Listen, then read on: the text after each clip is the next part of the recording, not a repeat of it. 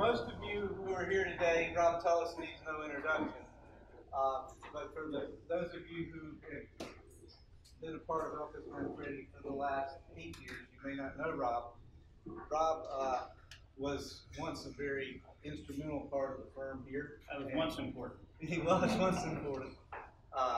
But I will give Elkis Manfredi credit for kindling in Rob this passion for placemaking. Rob was integral with our work that we did for Rick Caruso and both the Grove and then later Americana Brand. And I think it was latent, but it became a real passion for Rob. And he now has, he works at GID Investment. He's crossed the line from being one of the family to now being a client of the family. And I am your client. That's right.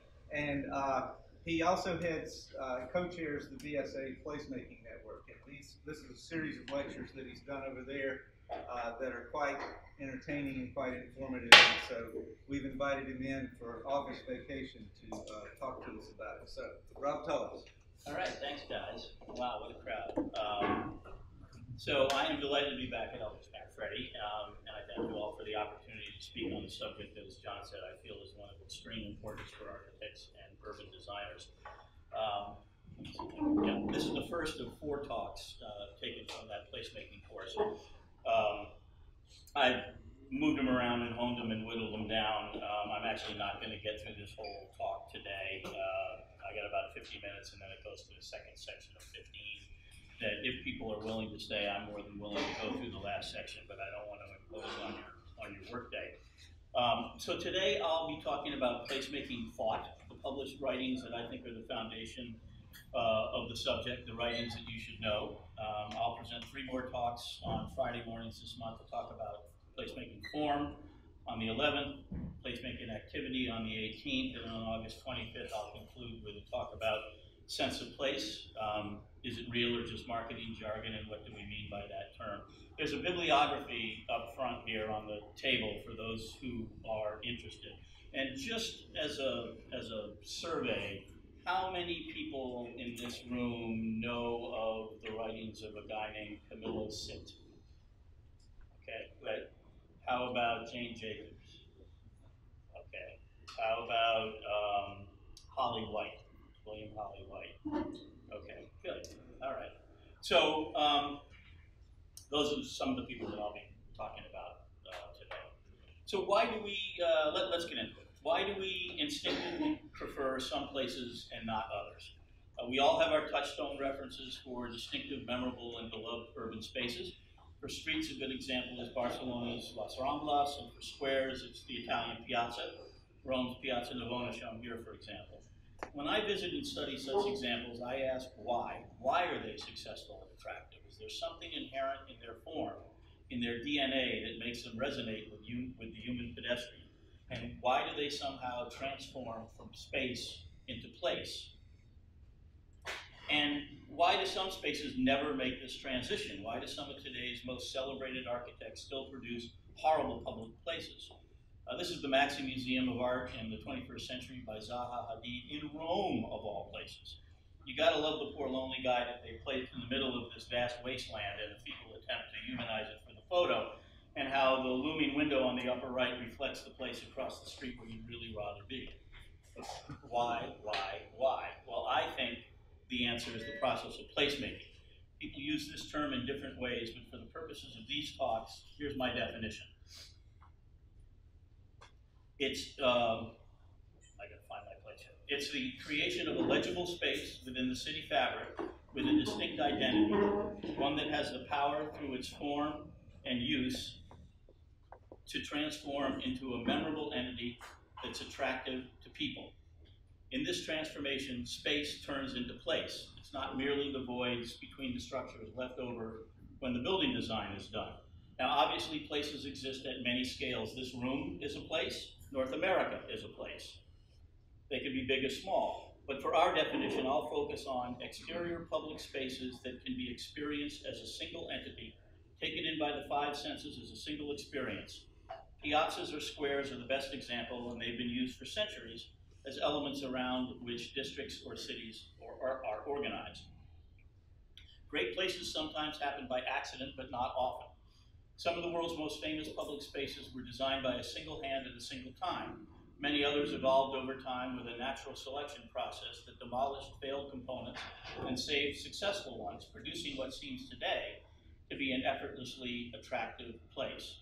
But today's land use pressures often mean that architects are tasked with creating successful spaces instantly and out of whole cloth. Elvis Manfredi does lots of this kind of work.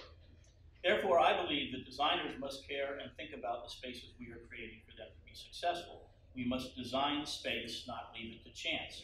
We must be place-oriented, not project-oriented. And we should be knowledgeable about what works and what doesn't, and that's the purpose of these 4 talks.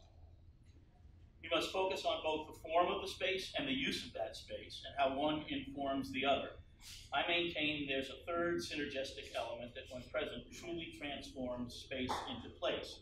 It's been called emotion, memory, image, meaning, or even intrinsic relationship to context. This je ne sais quoi component that attempts to describe how humans relate to space. Today, it's often called sense of place. Form, activity, and sense of place are the subjects of those next 3 talks. But today I'm going to talk about the authors who have thought about place and about what we can learn from them. In the time that I have, I can only touch on a few, but my bibliography, which is on that gray table over there, is full of good resources, including pattern books like these, where I often go to find the yardsticks against which to benchmark my work. So the godfather of placemaking thought is Camillo Sitte, a Vienna architect who in 1889 published Der Stadtbau, or City Planning According to Artistic Principles. I don't speak German, I've never figured out how Der Stadtbau can translate into City Planning According to Artistic Principles, but somehow I guess it does. City planning was then emerging as a separate discipline, and Sitte saw that it was ruled by a technical focus driven by traffic and sanitation without artistic involvement. Architecture was a process of culturalization for Sitte, and he set out instead to determine what attributes made certain urban spaces popular and beloved. He presented his findings using the graphic technique of figure ground analysis. You see some of the squares that he studied on the screen. Note how the streets have linear proportions and enter the piazzas at defined portals, and that all streets flow directly towards the piazzas, and how the piazzas appear to be outdoor rooms carved from the surrounding building mass, and that they all have defined shapes, what we architects refer to as figural space, volumes of space rather than volumes in space. Sitte distilled 6 principles for planning good city squares. 1, integration of buildings and plazas, solid and void, buildings that form edges, turn corners, establish a view terminus. 2, open centers, influence the siting of major public buildings and monuments off-center. He makes a statistical argument that out of 255 churches in Rome, only 6 are freestanding, and 2 of those are modern ones. In relationship to siting monuments, fountains, and pavilions, he posits the snowman rule. He says, imagine a square covered in snow and crisscrossed by paths. Children don't build their snowmen on the paths, they build them off-center, where they won't block the views and the desire lines.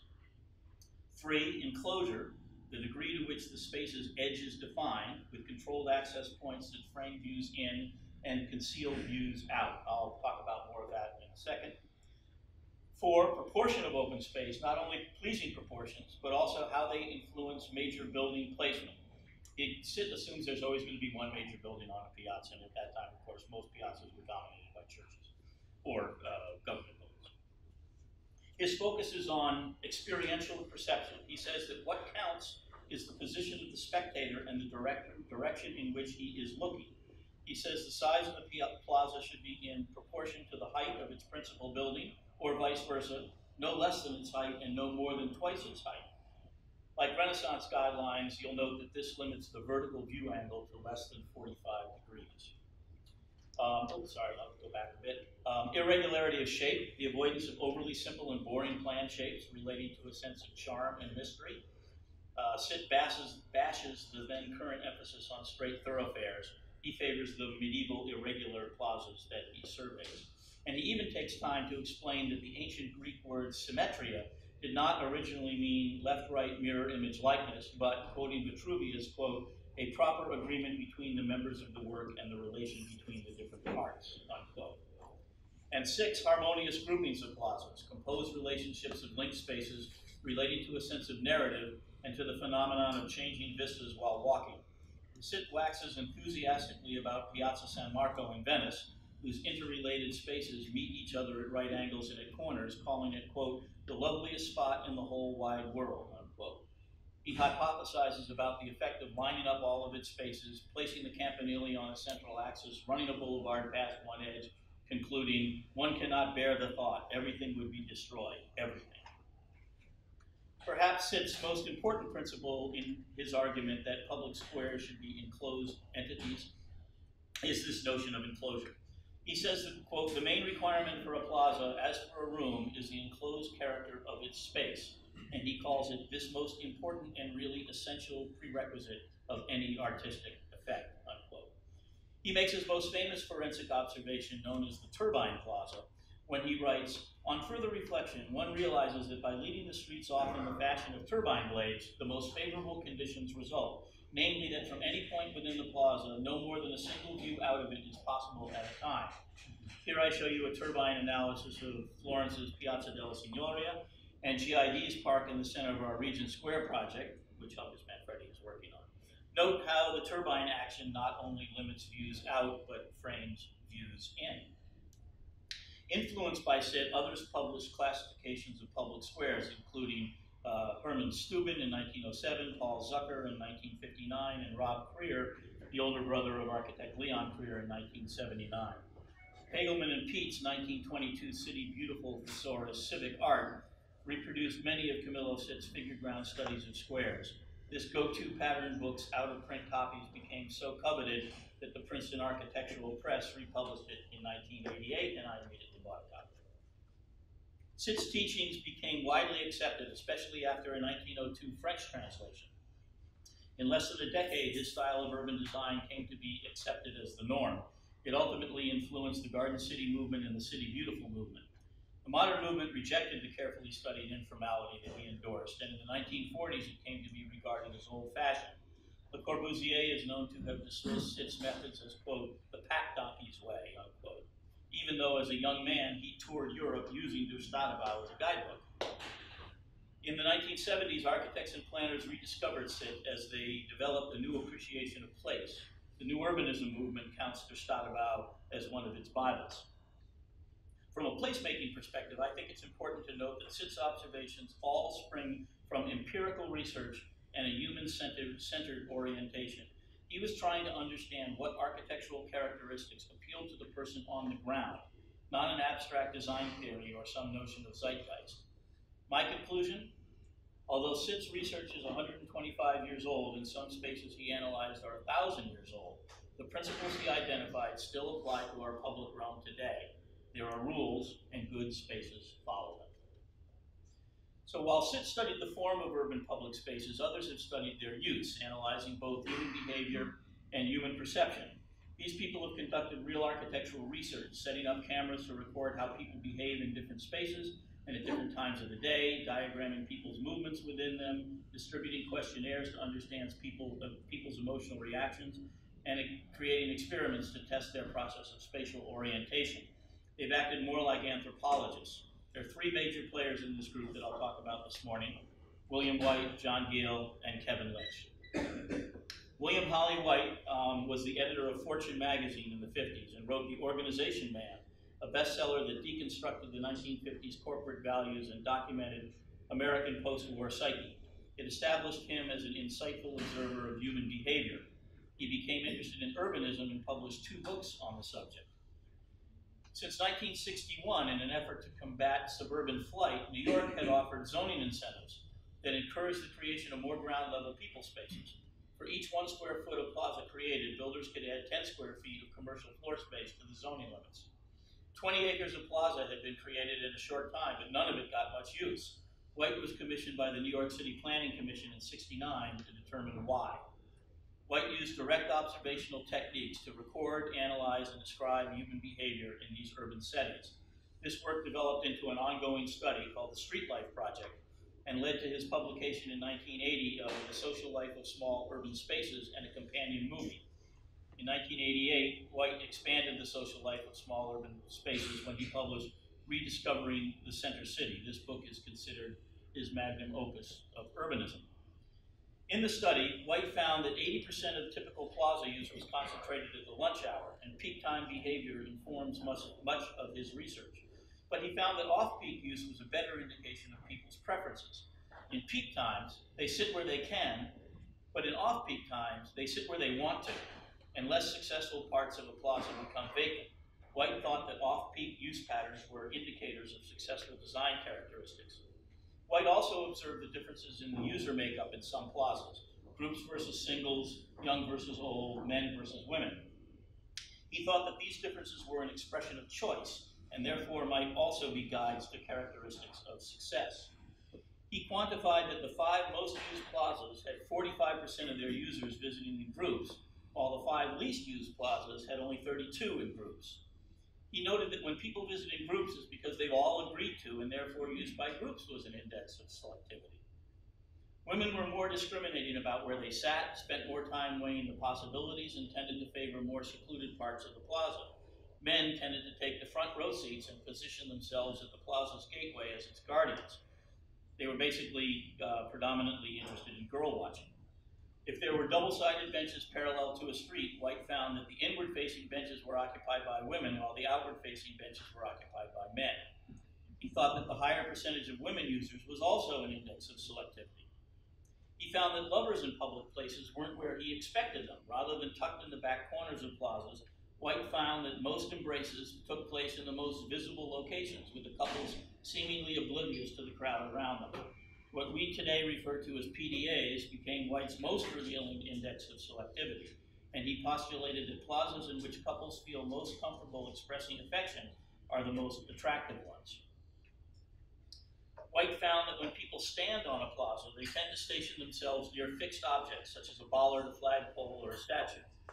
People also tend to sit in well-defined edge locations, such as steps or the borders of a pool. Walls and ledges are favorite sitting places, even if they're in the mainstream of the plaza's travel paths. In a study of street and plaza conversations, Whyte found that people didn't move out of the main pedestrian flow where their conversations usually began. Instead, they remained in it, or actually moved, quote, smack in the center of the flow, the 100% location, to use the real estate term, unquote. Whyte found that what people say they do is different than what they actually do. In their answers to questionnaires, he wrote, quote, people speak of getting away from it all and use terms like oasis and retreat. What people do, however, reveals a different priority, unquote. What he found people rarely do is choose the undefined middle of a large space. All this led Whyte to famously declare, what attracts people most, it would appear, is other people. Whyte thought that it was important to document these simple observations because at the time, designers were creating city spaces based on opposite suppositions. The children played in the street because they had no better place. In fact, they preferred the street, as did their parents on nearby stoops. That workers crowded together at city corners because of a lack of open space. In fact, they gravitated to the street corners in spite of adjacent but unused open areas. That open plazas were more attractive than contained ones. In fact, wide open, undifferentiated plazas were the least used. And that crowding is an inherently bad characteristic of cities. And in fact, as I think we know today, it is in many ways the reason for a successful city. So Whyte started studying the characteristics of successful and unsuccessful spaces, using the number of people sitting in the space as the yardstick of success. Why use those sitting rather than the total people? This notion of stasis is an important concept for us to grasp. Whyte felt that it's not how many people are moving through a space that indicates its attractiveness, but rather how many people stop or stay there for some period of time.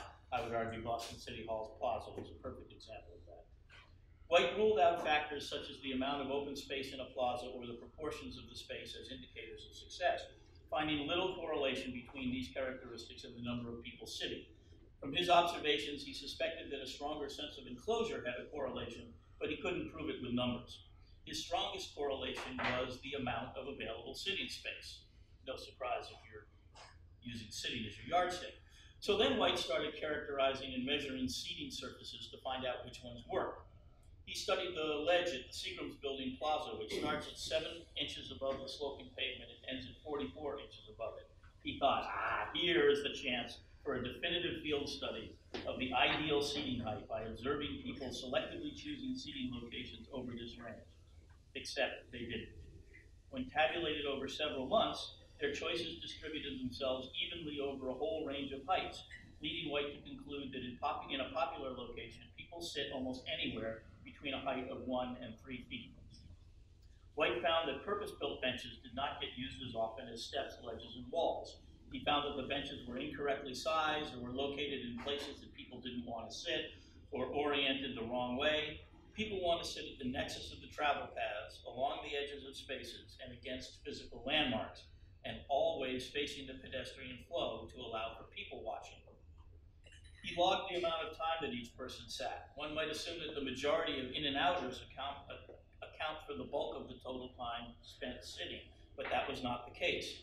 He found that only 1/4 of a plaza's total sitting time was spent by those who sat for less than 10 minutes, 3/4 by those who stayed 11 minutes or more, and half by those who stayed 21 minutes or more. The lessons for designers, he says, design for the person who's going to sit a while.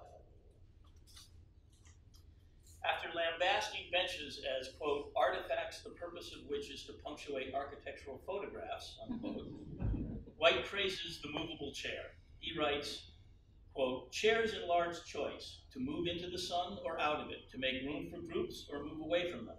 The possibility of choice is as important as the exercise of it. If you know that you can move if you want to, you feel more comfortable staying put. This is why, perhaps, people so often move a chair a few inches this way and that before sitting in it, with the chair ending up about where it was in the first place. The moves are functional, however. They are a declaration of autonomy to oneself and rather satisfying, unquote. And Whyte's time-lapse film across the top of this slide captures a woman doing exactly this dance. Whyte later famously urged the use of movable individual chairs in his consultation on the 1988 Bryant Park renovation. They were so successful there and the renovation so transformative that Bryant Park chairs, as they're known today, have become a staple of public space furniture ever since. Whyte found that sunlight, shade, wind, and water are determining factors in the attractiveness of a public space, especially places in which to spend time rather than to simply move through. He noted that people move themselves within a plaza over time to follow the sun, and that they prefer dappled shade under trees, and that they want to be able to touch water and not be kept away from it. If you go to Post Office Square early at lunchtime and sit through a whole lunchtime, you can watch the seats being taken in the sun and then moved into shade. Whyte encouraged the use of public art, music, and food. In before and after studies, he documented their beneficial effects. In both of his books, he states, quote, if you want to seed a place with activity, put out food, unquote. We've obviously done that here this morning. Documenting the effects of active programming led Whyte to make one of his most famous observations. He called it triangulation. Triangulation, he says, is the, quote, the process by which some external stimulus provides a linkage between people and prompts strangers to talk to each other as though they were not, unquote. This, in turn, imparts a feeling of comfort and friendliness to the public space, which then translates to a feeling of affinity or ownership that people have for that space. They think, I like this space and I care for it because I have these memories of things that happened to me in it. I have a personal relationship with it. The fact that many of Holly Whyte's observations seem self-evident to us today is testament to the influence that he's had on the design of urban spaces. Many of the mistakes that designers were making in the 1960s and 70s don't happen as much anymore. Much of this renewed focus on the making of successful urban spaces, the yardstick by which we measure their success, are due to Whyte's pioneering work.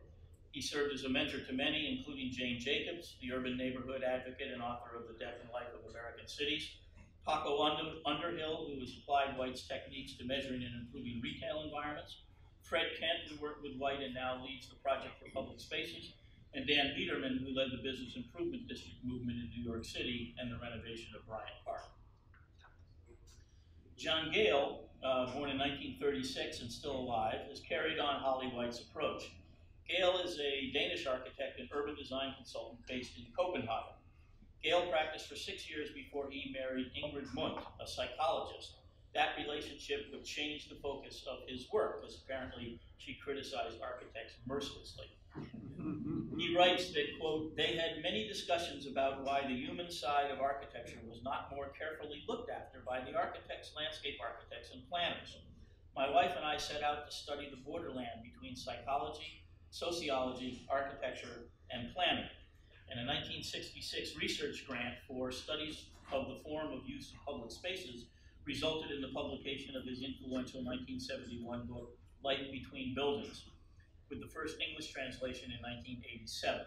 Like Whyte, Gehl's observations are underpinned with empirical research, and also like Whyte, John Gehl later republished much of his work in a 2004 book called Public Spaces, Public Life, and an expanded 2010 book called Cities for People. John Gehl starts by reviewing people's anthropology and sensory abilities. He states, quote, "The natural starting point for the work of designing cities for people is human mobility and the human senses, because they provide the biological basis for activities, behavior, and communication in city space," unquote.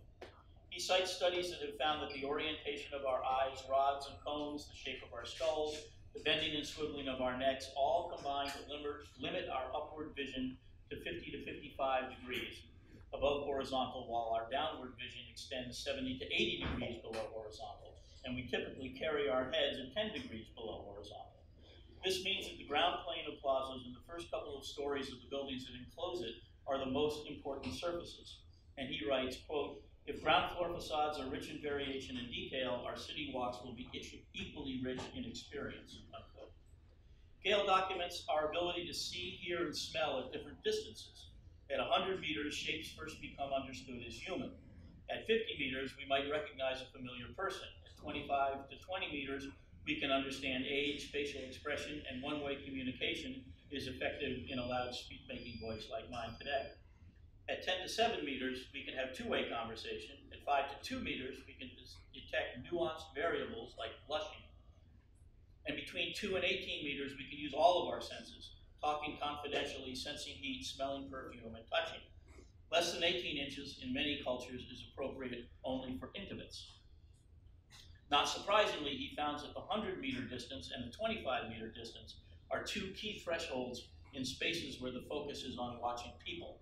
The 100-meter distance influences the designs of arenas built for spectator events. The 25-meter distance influences the design of theaters and auditoriums, 35 meters with artificial lighting and microphones.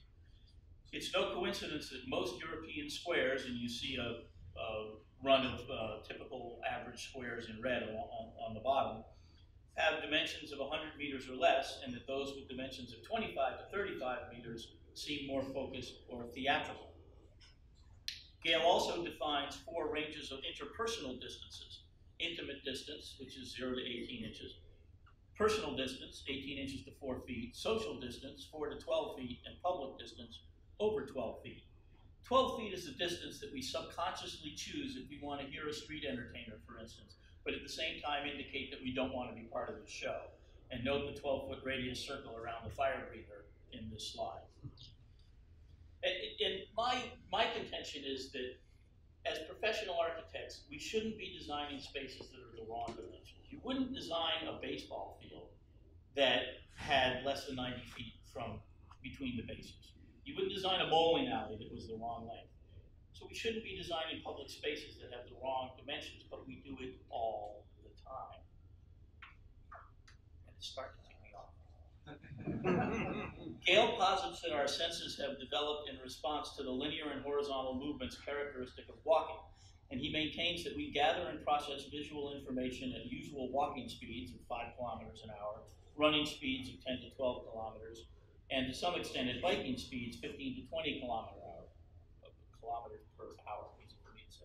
Cars, as we all know, because we have a speedometer in front of us when we drive, are much faster. Gehl argues that car speeds are simply too fast for human perception of detail. He compares what he calls the 5 kilometer per hour architecture of older city centers to the 100 kilometer per hour architecture of large modern cities, and he laments the lack of detail in them and the impoverished experience of moving through them. He also relates the speeds at which we walk to the distances that we are willing to walk. The well-known quarter-mile, 5-minute, and half-mile, 10-minute walk circles are the tools that come from this research. It's been found that people are generally willing to walk 5 minutes in high-quality surroundings, that's important, in high-quality surroundings, and willing to walk 10 minutes to purposeful objectives like home, work, or transit stations. Gehl then moves from the biological traits to human activity. He charts 3 categories: necessary activities like going to work, optional activities like window shopping for non-essentials, and social activities like dining out with friends. Necessary activities are relatively uninfluenced by the quality of the physical environment. They take place under all conditions. However, optional and social activities, the majority of activities in a city environment, are highly dependent on the quality of their environment for success. The better the environment, the more activities will take place for longer periods of time and with more people involved. The designer, therefore, can play an important role in the fostering of a lively city by providing a quality environment. Gehl maintains that design can influence the types of activities possible in a public space, the number of occurrences and people involved, and the length of those activities, and he maintains that liveliness of space, quote, is simply a product of number and time, unquote. Gehl says that if lively and attractive cities are the goal, there's every reason to look at staying opportunities and attractions. And again, we see the importance of stasis rather than motion, or as Whyte said, designed for the person who's going to sit a while. Gehl emphasizes the synergistic effect of people interacting when he makes his well-known observation about high-quality public places. Something happens because something happens because something happens. This notion of vitality being the product of number and time is strongly related not only to the importance of stasis, but also to the importance of density and scale. Life in the city is a relative concept, says Gehl. It is not simply the absolute number of people that counts, but the feeling that the place is populated and being used actively. A restaurant with a line outside is seen as more successful than one that always accommodates its demand, even though the number of diners at each may be identical. Here, Gehl posits another important principle to be used while designing. In 2 different places in his book, one place he says, make sure there's never quite enough room, and another he says, when in doubt, leave space out. Gehl observes that, quote, people walk, stand, and sit where the quality of city space invites them to do so, and that when people stay for a while, they seek out places along the edges of space, unquote. He terms this the edge effect. He notes that edges limit the visual field and define a space. They distinguish it from other spaces and therefore give it identity. This observation relates strongly to Camillo Sitte's enclosure principle. He also notes that at the edges of spaces, our backs are covered so we feel safe. We often have surfaces to sit on or lean against, and that we occupy a zone that permits us to choose to be in or out of the action, providing a sense of maintaining options that translates as emotional comfort, really just the same way movable chairs work. Recently, we've discovered that this relates directly to an evolutionary trait in humans and many animals called thigmotaxis, or edge-hugging instinct. I'll talk more about that in lecture 4. It also relates to Dan Appleyard's 1975 prospect and refuge theory. How many people have heard of the prospect and refuge theory? Fabulous, nobody. The prospect and refuge theory of human aesthetics. Appleyard says that cultural taste is an acquired preference for particular methods of satisfying inborn desires for opportunity, prospect, and safety, refuge. Recognizing these 2 primal desires gives us a means for understanding successful and enduring place aesthetics and the ability to predict them. Essentially, when we evolved from the savannah, we always wanted to make sure there were no lions sneaking up on us, and we wanted to look out for lions that we could shoot as food. And our inbred, evolved place aesthetics favor places that give us those emotional feedbacks. Very interesting. Gehl notes that what people don't do, as Whyte observed, is stay in the undefined middle of a space, no matter how many poorly placed benches we set out. And you'll notice that I've incredibly cleverly arranged this slide so that all the people hanging at the edges are at the edges of the slide, and the vacant middle is the middle of the slide. The edge, to be successful, must be designed in such a way to support and incubate as many activities as possible.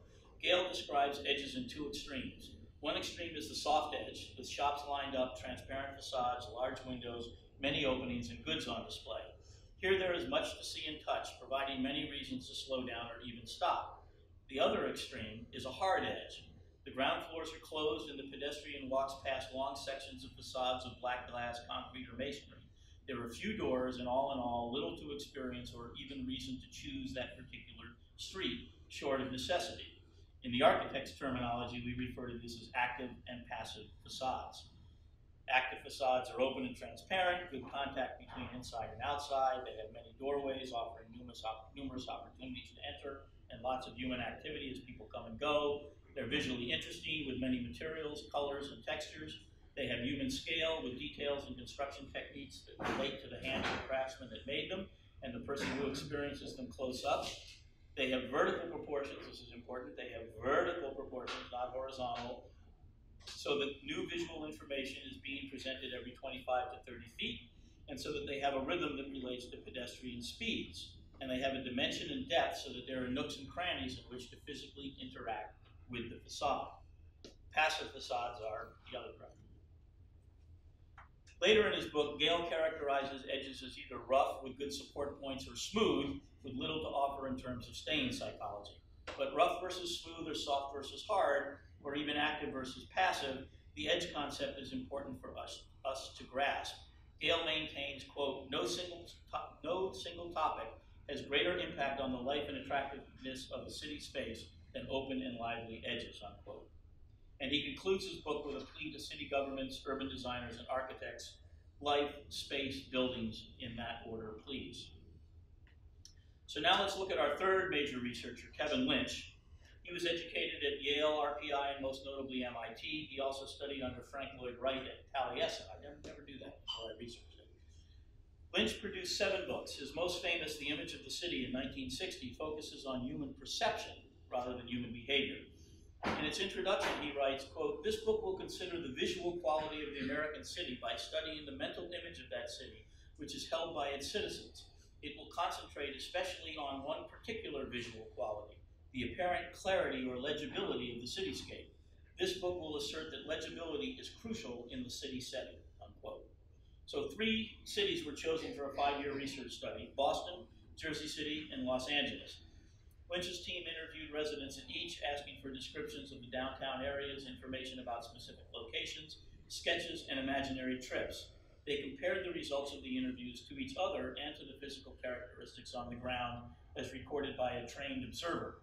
I'll use the diagrams of Boston in today's talk since it's most familiar to us, and it's also the most interesting of the 3 cities, and actually makes the book quite interesting to read because since it was built in 1960, Boston's completely different these days. Lynch documented that to understand and navigate through a city, people first and foremost create a cognitive map. This is a generalized mental picture of the external physical world based on their experiences. He discovered that the map is the result of a 2-way process between the individual and the environment. The environment suggests distinctions and relations amongst the various physical parts of the city, and the observer selects and organizes them in a personally meaningful way. Each individual's mental map of his or her city was unique. However, there were common elements in everyone's mental maps, and Lynch says these similarities create the, quote, public image of the city and involve influences such as social meaning, function, history, and even the name of the area. Lynch glosses over these influences and focused his analysis on the physical form of the city, saying, quote, the objective here is to cover the role of form itself. It is taken for granted that in actual design, form should be used to reinforce meaning and not negate it. I'll read that again. It is taken for granted that in actual design, form should be used to reinforce meaning and not negate it. I would ask us all to do that. Here he introduces the concept of place legibility, which is essentially the ease with which people understand and remember the layout of a place. It's one of Lynch's best-known innovations. By considering legibility, Lynch sought to isolate distinct features of the city and see what specifically makes them memorable, vibrant, and attractive to people. He took the areas that people found memorable and assigned them a high imageability ranking. Imageability, another term introduced by Lynch that's in common use today, is the quality of the physical object that gives the observers a strong and vivid image. Lynch discovered that people tend to use 5 distinct components of a city when forming images of it in their minds: paths, edges, districts, nodes, and landmarks. Note that they're similar to the characteristics that Camillo Sitte identified for beloved plazas. If these are the components that people use to form a mental image of the city, literally to make it memorable, then it makes sense to me that we should use them when designing to help create memorable social spaces. The image of the city was a landmark in understanding how people perceive, inhabit, and navigate the urban landscape. It postulates that urban space is not just composed of its physical characteristics, sorry about that, not just composed of its physical characteristics, but also by their representations in mental images. That's important. Urban space is not composed just of its physical characteristics, but also by their representations in our mental images. Space is not simply an a priori category, but it's socially produced. And I'll talk more about that when I talk about sense of place. So now let's turn to writers I categorize as theorists. And I'm going to close at the end of theorists and allow people to go away, and those who want can stay and hear me talk about advocates. So I'm going to focus on Colin Rowe and Fred Koetter, Aldo Rossi, and Christopher Alexander. I'll necessarily neglect certain aspects of their theory as I focus on the parts that relate most directly to placemaking. Many placemaking theorists rose to prominence in the 1970s when architects were involved in a reassessment of the modern architectural movement. They were also reassessing the effects of modern planning on the city. Many concluded that city livability had suffered under the influence of modernism, particularly under the dominance of use-segregating zoning and car-oriented engineering. As part of this reassessment, architects and planners looked back to pre-modern precedent as a guide to alternative practices. In doing so, they re-embraced historical precedent, but did so in a novel, more clinical, and theoretical way. Colin Rowe, born in 1920 and died in 1999, was a British-born, naturalized American architectural historian, critic, theoretician, and most importantly, a teacher. He was influential as a mentor to many architects of the 1970s. Rowe's speculative and at the time avant-garde view of architectural history, comparison, and analysis was not a continuous evolution of form tied to dates, influences, and styles. Rowe instead looked at architectural artifacts, buildings, and cities in a simultaneous, nonlinear, non-chronological way. For instance, in his essay, Mathematics of the Ideal Villa, who's read Mathematics of the Ideal Villa? All right, a couple of children of the 70s. It's the first piece of architectural theory that I ever read. Rowe used analysis diagrams to posit that the compositional rules used in Palladio's Italian villas corresponded to those found in Le Corbusier's villas at Poissy and Garches. Both were assessed not in their own context, but directly side by side. Embodied in this notion was that there's something timeless and universal at the core of two otherwise unrelated but exquisitely good strains of architecture. This technique suddenly resituated modern architecture within history and acknowledged history as an active influence. In 1962, Rowe took a faculty appointment at Cornell where he met Fred Koetter, a student who was to co-author 1978's Collage City. Fred taught at Cornell, Yale, and Harvard, where I was his student, and he was the dean of the Yale School of Architecture from 1993 to 1998, which, by the way, John, is why I had to go to Ellen's Whyte. True. And John, I couldn't wait to get out of there and over here. At Cornell, Rowe pioneered the use of figure ground diagrams to help illustrate the essential character of urban form, showing the difference between modern conceptions of space as objects in a void, free space, versus traditional city design of public space as voids carved from the poche of building mass, or figural space. Collage City's cover, a figure ground study of Wiesbaden, Germany in 1900, is a juxtaposition of those two urban forms in one city. This approach is heavily influenced by the famous 1748 Noli plan of Rome, the central portion of which I used as my title card for today's talk. In it, Giambattista Noli portrays the exterior public spaces of Rome and the interior civic and major private spaces as a continuous and interconnected public realm. Rowe and Koetter also use photographs in their analysis, as they do here in one of my favorite and I think hilarious free space versus figural space observations, that the Piazza Uffizi in Florence is the jelly mold for Le Corbusier's Unité de Habitation. This is a perfect example of Rowe's approach, relating two completely different buildings across space and time to illustrate elemental architectural ideas. We do this all the time today, but it was novel in 1978. In Collage City, Rowe and Koetter focus on developing an alternative method of urban design, derived in part from the observations of Camillo Sitte, but largely original. They begin by analyzing and diagramming urban form in a number of existing, mostly European cities known to be aesthetically successful. They find the same approach to urban space in different places at different times, and they find different approaches to urban space coexisting at the same time in the same place. They find that the urban structure that most interests them is the product of a ceaseless process of fragmentation, collision, and superimposition of many diverse ideas and influences, whether built up over time or imposed by different forces. For Rowe and Koetter, the most interesting city is not the utopian ideal city defined by a single organizing system. It is the Rome of successful demolition and building campaigns. When it's the product of a single mind, the ideal is Hadrian's Villa, the experimental laboratory of an architectural collector and emperor. They love Hadrian's Villa. Who's been to Hadrian's Villa here? It's cool, isn't it? It's so cool. From this platform, they propose a design process in which architectural elements within the city fabric are abstracted to become just that, elements. No longer are buildings seen as specific architectural solutions to specific programmatic needs of the specific owner or client designed by a particular architect with a particular style or approach at a particular time for a particular site. Instead, they are seen as formal constructs that fulfill a certain role in urban space. Examples of edges, focal points, paths, portals, and places overlaid onto urban design problems to help develop and test solutions. They are types. Next, these types become devices or tools in an urban design, almost like chess pieces that each move in a distinct way according to rules. Here, Rowe and Koetter introduce the notion that architecture behaves somewhat like language, that like nouns, adjectives, and verbs are arranged according to a grammatical set of rules to form sentences, so too, buildings of different types are arranged to form districts or cities. This linguistic model and the whole typological approach to architecture and urbanism would become big in the 70s. But what's the process for employing these types? Rowe and Koetter contrast using them like a handyman who grabs the most appropriate pre-existing tool from his toolkit to solve a problem, against the approach of an engineer who fashions a purpose-built tool for each new specific task.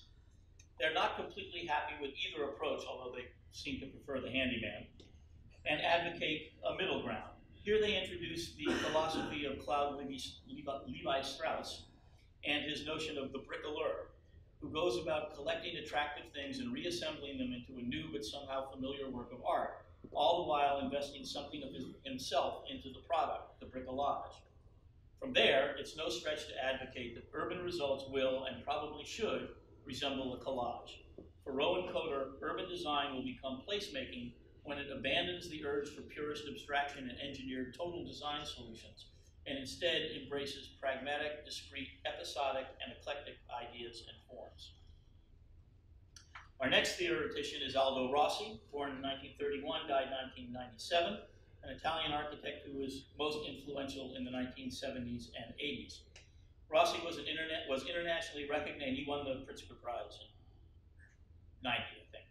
Aldo Rossi was internationally recognized for his theoretical writings, his somewhat theoretical drawings, and his small but influential architectural output. When I went to school, there were always a few fellow students who tried to draw like Rossi.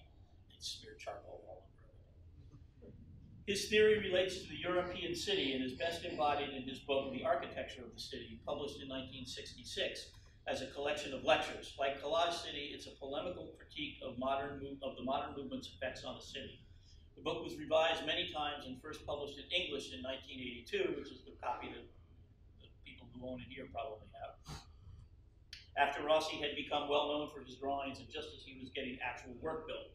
This influential version is a full but personal theory of architecture's role within urbanity and focuses on the effects of time, history, memory, and meaning. Rather than critique modern architecture and urbanism on stylistic grounds, in The Architecture of the City, Rossi instead criticizes what he feels is modernism's lack of understanding of the city. Rossi says that a city must be understood and valued as something constructed by man over time. Of particular importance are urban artifacts which withstand the passage of time. In contrast to modernism's polemics against monuments, for instance, Rossi argues that the city remembers its past through monuments, and that memory and monuments give structure to the city. For Rossi, the city can only be understood through the passage of time. Over time, the built city embodies the collective memory of its people, and this memory is therefore associated with objects and places.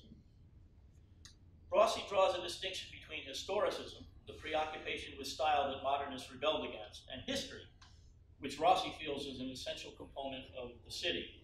Rossi felt that modernists had thrown the baby out with the bathwater when they rejected history in their quest to banish historicism.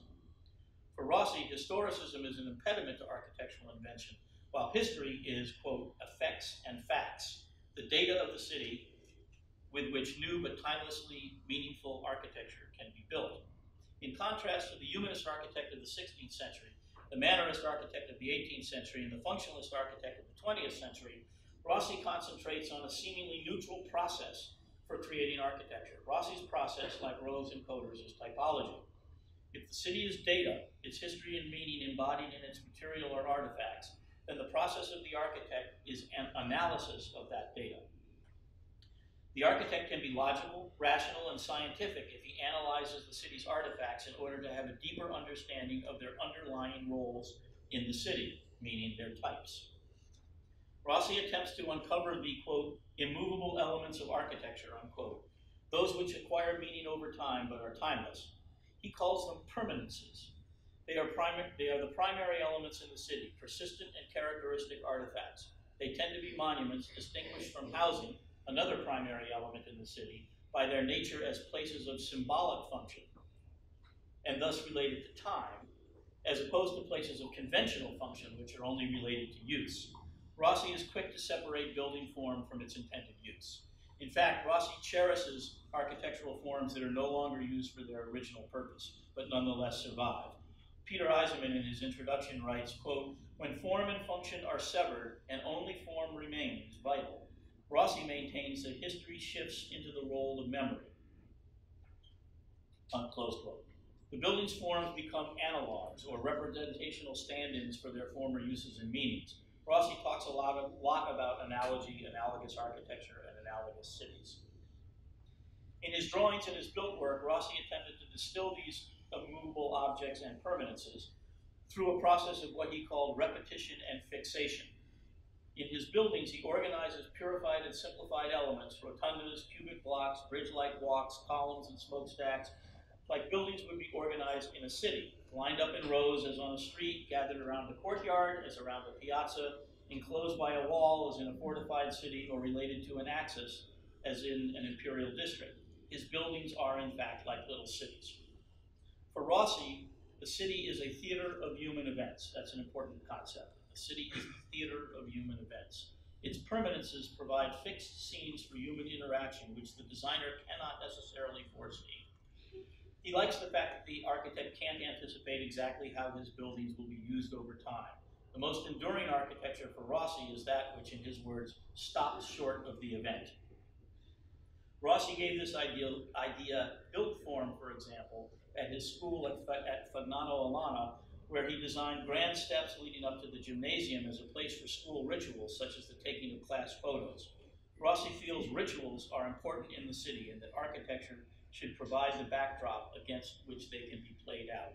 Rituals is also an important point I'll bring up in my fourth lecture. All of this leads to Rossi's most important idea for us, that of the locus solus, or singular place. The city as theater isn't just a site that can accommodate and give meaning to events and rituals. It is an event in itself. The singularity of a place is recognizable in the distinct permanences that mark the events that have or can happen there. Unlike the modernist zeitgeist, the spirit of the times, Rossi's locus solus is the spirit of the place. For Rossi, it's all about the specific place. He writes, quote, urban studies never attribute sufficient importance to research dealing with singular urban artifacts. By ignoring them, precisely those aspects of reality that are the most individual, particular, irregular, and the most interesting, we end up constructing theories as artificial as they are useless, unquote. Peter Eisenman sums this all up by saying, quote, included in this idea of the locus solus is the specific but also universal relationship between a certain site and the buildings that are on it. Buildings may be signs of events that have occurred on a specific site. and this threefold relationship of site, event, and sign become a characteristic of urban artifacts. Hence, the locus solus may be said to be the place on which architecture or form can be imprinted. Architecture gives form to the singularity of place, close quote. And site, event, and sign, I think, are another way of talking about form, activity, and meaning, which is our three-legged stool. So the final theorist we'll look at today is Christopher Alexander, born in 1936, an architect noted for his book of pattern language, published in 1977. It's actually the second part of a trilogy of books. The first is an explanation of his architectural theory. The second, The Pattern Language, is a guide to its practical application. And the third is an example of its execution. The third book is Don't Bother. He earned the first PhD in architecture ever awarded at Harvard and the first AIA Gold Medal for research in 1972 for the work that led to a pattern language. Alexander claims, quote, "There is one timeless way of building. It is thousands of years old and the same today as it has always been. It is not possible to make great buildings or great towns, beautiful places, places where you feel alive, except by following this way," close quote. And he says there's a central quality to places designed in a timeless way. I'll quote him again. "This quality is objective and precise, but it cannot be named," unquote. This kind of reminds me of Harry Potter's villain, he who must not be named. This is the quality that must not be named. He offers words that aren't quite sufficient: alive, comfortable, free, exact, egoless, eternal. None of them quite do it for him. Later in a 2004 book, Alexander would finally call it wholeness. W-H-O-L. This quality without a name relates architecture to human beings and induces feelings of belonging to the place. He writes, quote, "In order to define this quality in buildings and towns, we must begin by understanding that every place is given its character by certain patterns of events that keep on happening there," unquote. And this obviously has similarities to Rossi's theory. Alexander tries to explain what he means by patterns, which are the subject of his entire second book. Quote, "These patterns of events are always interlocked with certain geometric patterns in the space. They are the atoms and the molecules from which a building or a town is made." He contends further, each pattern in the space has a pattern of events associated with it. Of course, the pattern of space does not cause the pattern of events, neither does the pattern of events cause the pattern in the space. The total pattern, space and event together, is an element of people's culture. And I would argue there's our three-legged stool again: form, activity, and meaning for form, event, and culture. Noting that some towns and buildings are more full of life than others, he hypothesizes that, quote, "Somehow the greater sense of life which fills one place and which is missing from another must be created by these patterns too." And he concludes that some patterns are not alive because they don't resolve their inner forces or allow people to resolve the inherent conflicts in life. He gives examples of a column that meets a beam without a capital or a strut, a courtyard that only has one way in so that people can't move through it, they have to turn around and go out. Things like that are not alive because they don't resolve their inner forces. He says patterns are rules of thumb that people have used for centuries. Note the similarity between Alexander's rules of thumb, Rowe Koetter's handyman tools, and Rossi's permanences or analogs. And he writes, quote, "I began to wonder if there was a code, like the genetic code for human acts of building. It turns out that there is. It takes the form of language," unquote. He maintains that a pattern language is not limiting, but rather allows you to be creative. He says, "Just like the rules of English make you creative because they save you from having to bother with meaningless combinations of words, it is only because a person has a pattern language in his mind that he can be creative when he builds," unquote. He then narrates his process for identifying and using patterns that are alive in the generation of a design. Goes on for chapters, and it's all a bit mysterious. He writes, quote, "of a process of unfolding like the evolution of an embryo in which the whole proceeds its parts and actually gives birth to them by splitting." It's all kind of, it's written like scripture almost. The bottom line is that the process must be organic, with all parts interrelated and interdependent. He works both ends against the middle and back again. This makes the design inherently beautiful, meaningful, and most importantly for him, of an ageless character. We can compress Alexander's process for developing his patterns, because it's really the patterns themselves, as enumerated in the second book, that have been the most influential. The pattern language lists 253 different and interrelated patterns, things about that thing. It's all a bit much. I've edited down this list to 44 patterns that I think have direct applicability to placemaking, and you see them on the screen. Today I'll talk about just 3 of those patterns to give you a taste.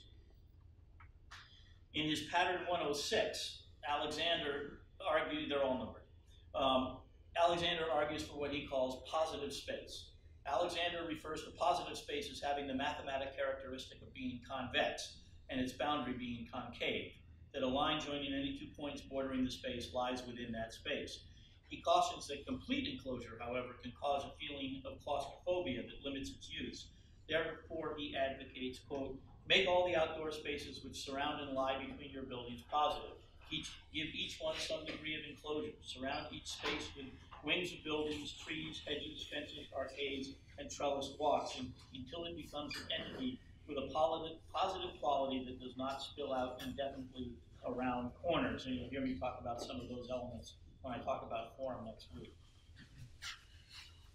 For Alexander, pattern 121, the shape of the pathway, is also important. Although paths are primarily for movement, he feels that successful paths are those that encourage stopping and lingering. He writes, quote, streets should be staying in, not just moving through as they are today, unquote. The path shape, therefore, should swell and constrict. It should be shaped to provide places of stasis as well as those of movement. Like William Holly Whyte and John Gehl, Alexander argues that, quote, the life of a public square forms naturally around its edge. If the edge fails, then the space never becomes lively, unquote. Essentially, another advocate of the soft edge, Alexander says, quote, if the edge does not provide people with places where it is natural to linger, the space becomes a place to walk through, not a place to stop. It is therefore clear that a public square should be surrounded by pockets of activity, shops, stands, news racks, benches, displays, rails, courts, gardens. In effect, the edge must be scalloped, unquote. So despite their differences, the differences between their theories and their architecture, the importance for placemakers of all 3 theorists that I've talked about today can be boiled down to: they developed their theories in response to a frustration with what modernism had done to the structure of the city, and more specifically to the public places within that city. All 3 believe in typology, that architectural components behave as types, that they assume certain identities, roles, and functions based on specific and distinctive traits or characteristics. They believe in a linguistic analogy, that there are certain rules to the way these types can be aggregated to create buildings and to the way buildings are combined to form city spaces.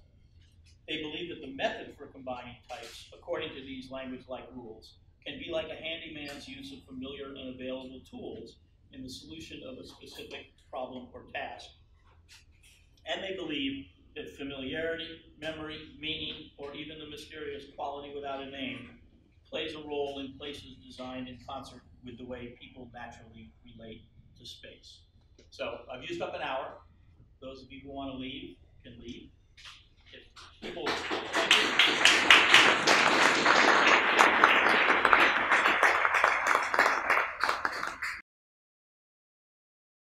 Reading her Harvard speech, William Holly Whyte, who at that time was the editor of Fortune, invited Jacobs to write a piece for the magazine. That 1958 article, Downtown is for People, contained her first public criticism of Robert Moses, the great New York urban planner and highway builder. This wasn't popular with the supporters of urban renewal, but it brought Jacobs to the attention of the Rockefeller Foundation. The foundation had moved aggressively into urban topics with an award to MIT for studies of urban aesthetics that would become Kevin Lynch's book, Image of the City. It's interesting today to discover how all these people were hooked into each other, that we just don't understand that today. The foundation awarded Jacobs a grant to, quote, explore the field of urban design to look for ideas and actions which may improve thinking on how the design of cities might better serve urban life, including cultural and humane value, unquote. This work would be published in 1961 as The Death and Life of Great American Cities. The book remains one of the most influential in the history of American city planning. It introduced terms like social capital, mixed primary uses, ballet of the sidewalk, and eyes on the street. which became popular in urban design, sociology, and other fields. We still use those terms today. In Death and Life, Jacobs paints a poor picture of city planning, labeling it a pseudoscience, and likening the then current urban renewal plans to, quote, the state of medical knowledge at times in which elaborate academic techniques for bloodletting were the norm, unquote. Angry city planners called her a housewife and an amateur. In her introduction, she takes on the Garden City movement, the regional planning movement, Corbusier and CM's Radiant City movement, and even the City Beautiful movement. She concludes it by writing, quote, their conceptions have harmoniously merged into a sort of radiant Garden City Beautiful, such as the immense Lincoln Square project for New York, in which a monumental City Beautiful cultural center is among a series of adjoining Radiant City and Garden City housing, shopping, and campus centers. And by analogy, the principles of sorting out the different uses and of bringing order by repression of all plans but the planners have easily extended to all manner of city functions, until today, a land use master plan for a big city is largely a matter of proposed placement, often in relation to transportation, of a series of decontaminated sortings. From beginning to end, from Howard and Burnham to the latest amendment on urban renewal law, the entire concoction is irrelevant to the working of cities. And I wish I had more time to go into that. I urge you to at least read the introduction. It is one of the most entertaining pieces about city planning in the 20th century that I've ever read. She talks about Corb's Radiant City, and she says, if the purpose of the city is for Christopher Robin to go hoppity-hoppity across the park, then what's wrong with Corb? It's full of stuff like that. It's hilarious. Really good. Her fight with Robert Moses has been chronicled in the recent Anthony Flint book, Wrestling with Moses, in 2 segments of the Rick Burns PBS documentary on New York, and many histories of the times. In the Burns documentary, Moses is quoted as saying, quote, we simply repeat that cities are created by and for traffic. A city without traffic is a ghost town. The area between Canal and 3rd Street, a strip 3/4 of a mile wide, is the most depressed area in Lower Manhattan, and one of the worst, if not the worst, slums of the entire city, unquote. Well, Jacobs had, in her article, just proclaimed that downtowns are for people, not traffic, and had just documented and romanticized the varied urban life of the West Village. They could not have been at more polar opposites. You can probably guess that Jane's Jacobs prescription for successful city advocates a messier and more diverse mix of uses, of building types, street types, transportation modes, and of people. She advocates a closer understanding of the complex working of cities, and she adopts a sociological viewpoint from which to analyze them. Jacobs bases her prescriptions for the city on what she claims is how cities actually work on the ground, rather than how they should work according to urban design theory. Half of her text deals with the larger scale of city planning and larger issues of investment and development regulations. But since this is a talk on placemaking, I'll focus at the smaller scale and on what really has been the primary impact of her work, a thorough understanding of how streets and squares and parks work in a city environment. She writes that streets and their sidewalks, the main public places of a city, are its most vital organs. Think of the city and what comes to mind. Its streets.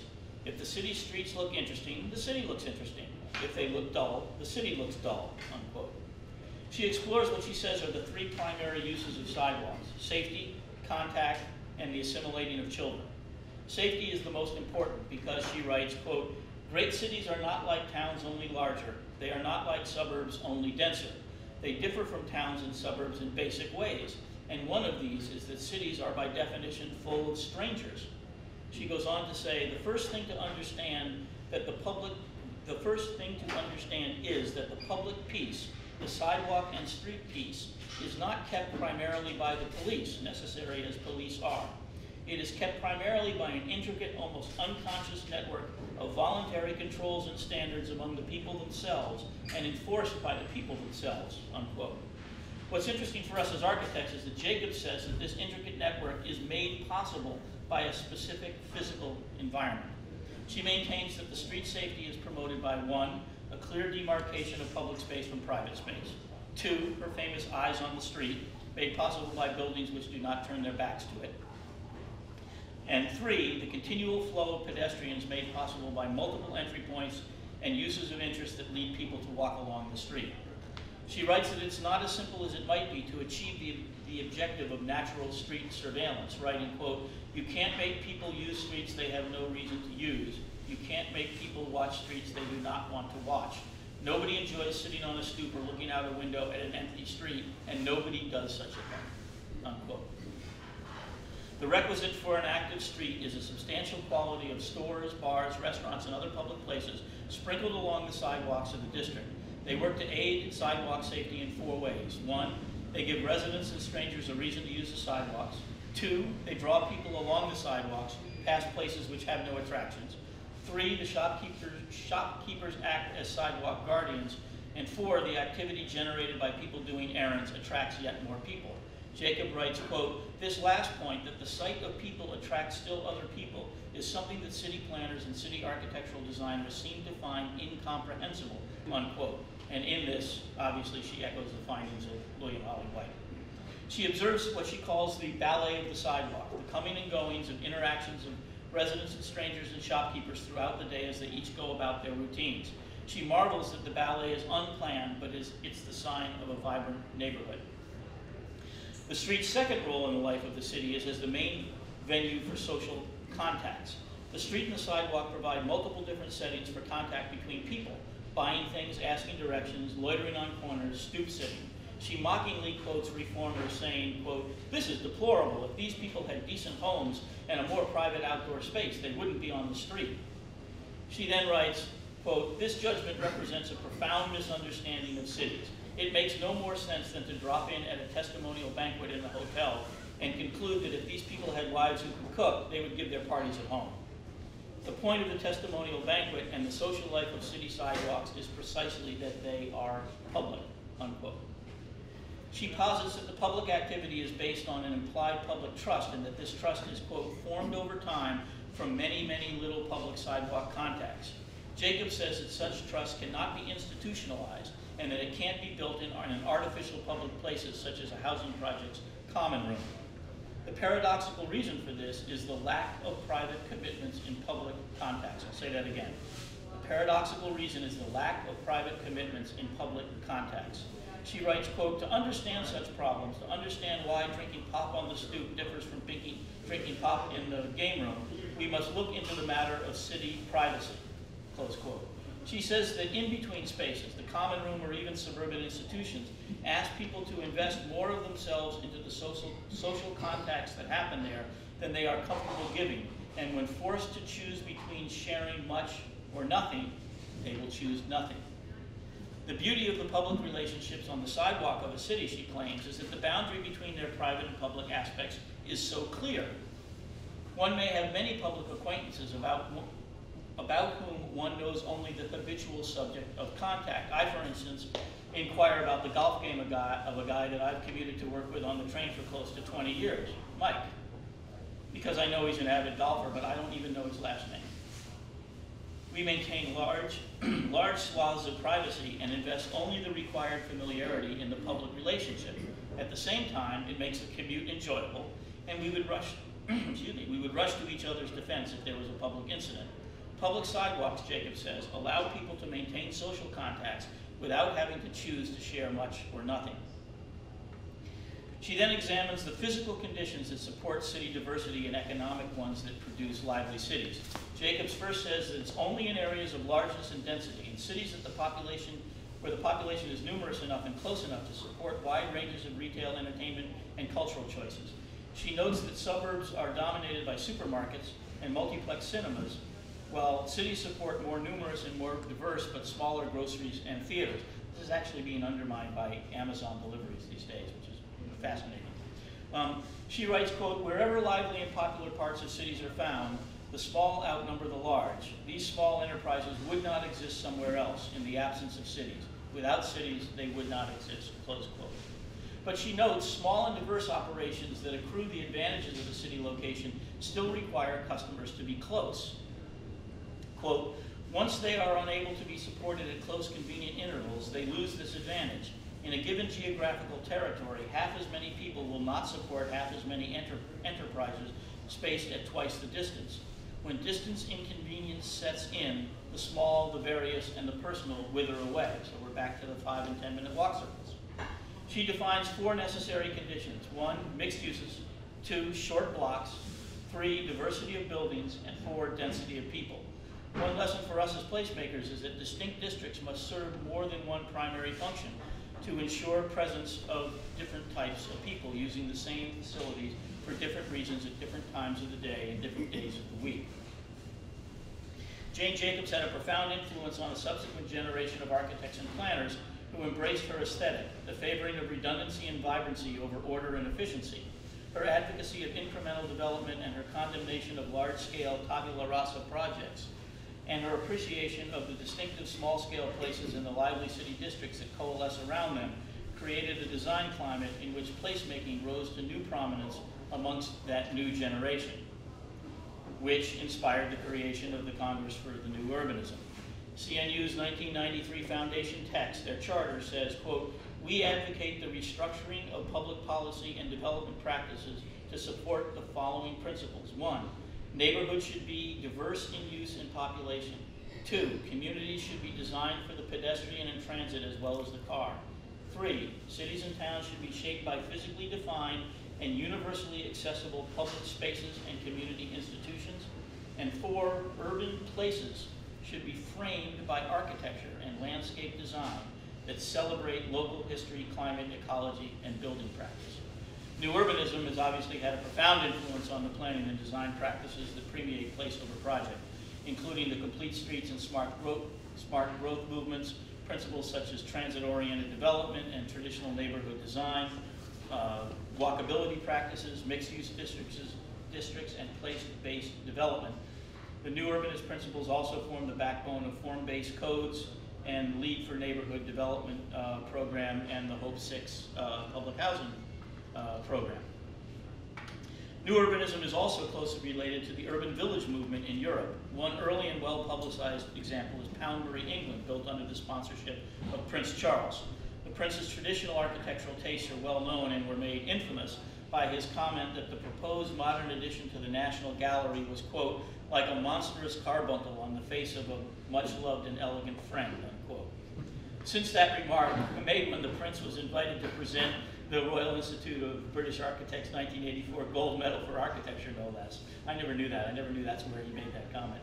Quite a style war broke out in the British architectural world. The Prince decided not simply to criticize British modern architecture, but to demonstrate how he thought it should be done. So he started the 400-acre Poundbury, appointing Leon Krier in 1988 as master planner.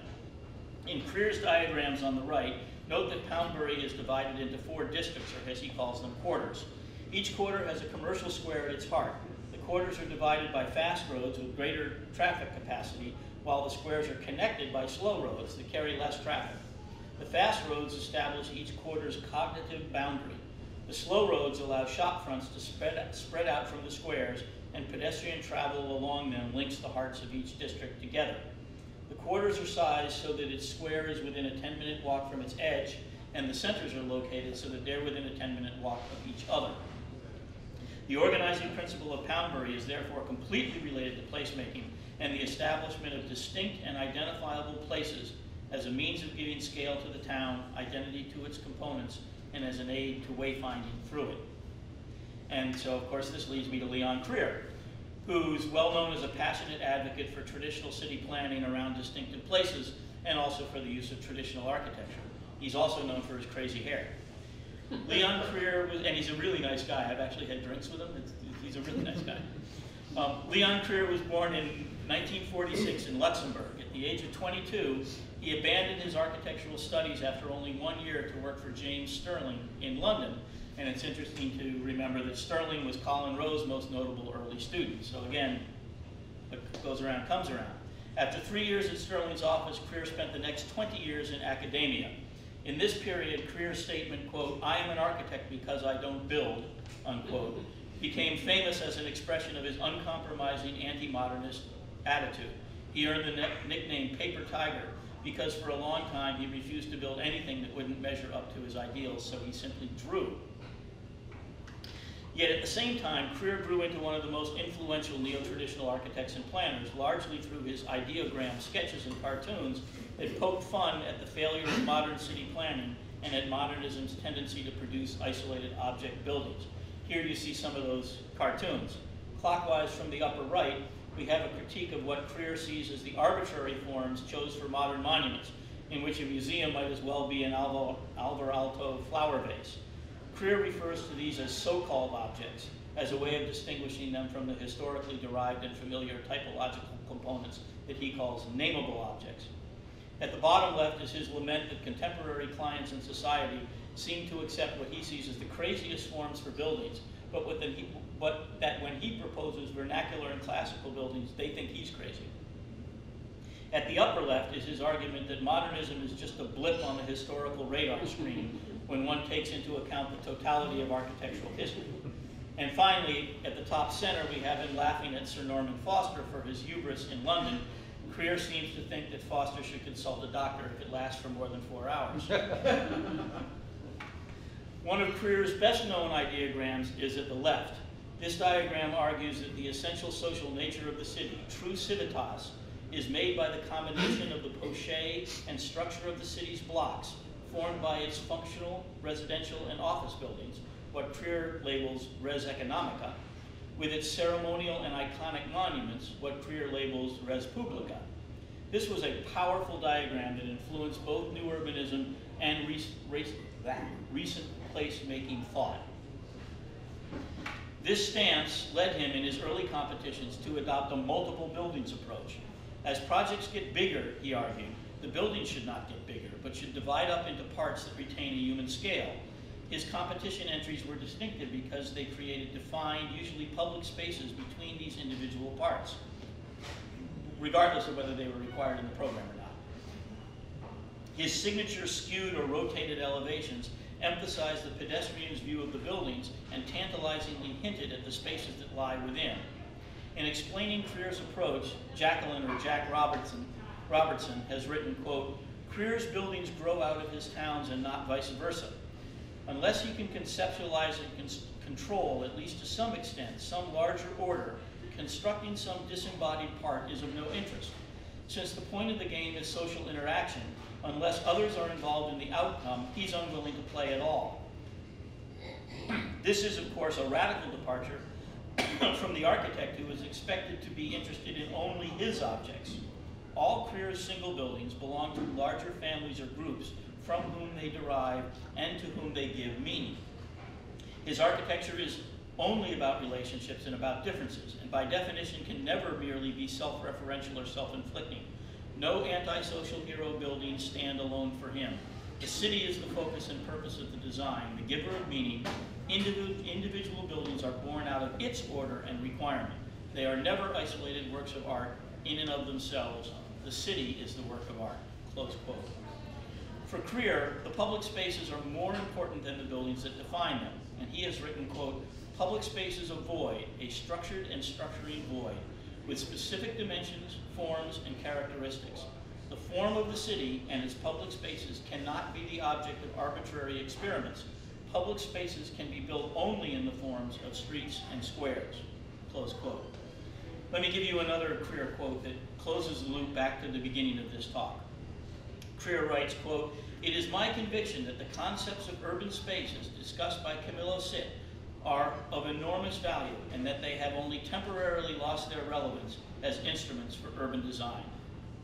And that's the lesson I'm arguing that all of the advocates want to teach us, that large-scale functionalist divisions of uses and megastructures work against the liveliness of the city, that object buildings don't often help shape an attractive and defined public realm, that plazas designed merely to display an architectural icon don't usually give support to the activities that might otherwise thrive there, and that an important role of most urban buildings is to create place. So that's my conclusion. Next week, next Friday, I'll talk about the form of public space. Perfect. Thank you.